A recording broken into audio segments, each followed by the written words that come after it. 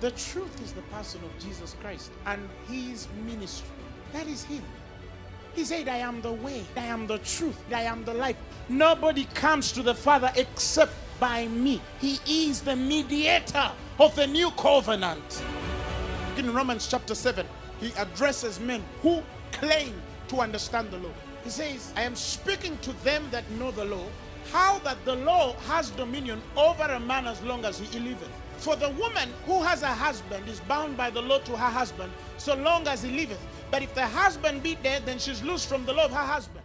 Wherefore, he says, my brethren, ye also are become dead to the law by the body of Christ, that you should be married to another, even to him who is raised from the dead, that we should bring forth fruit unto God. He said, whoa, did you get it? If you understand this, you'll bring forth fruit to God.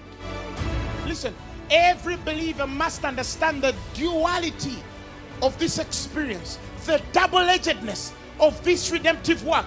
You cannot sacrifice yourself in only celebrating the resurrected life when you have not understood the death with which he died. There is a man that died with him, and there is a man that is alive with him, because the part of your dying with him was the part where the Lord died.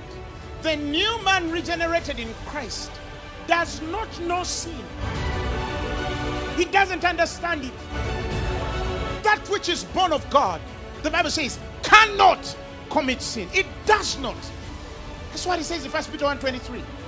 Being born again, not of corruptible seed. That means the spirit man in you is incorruptible. That spirit man in you can never sin.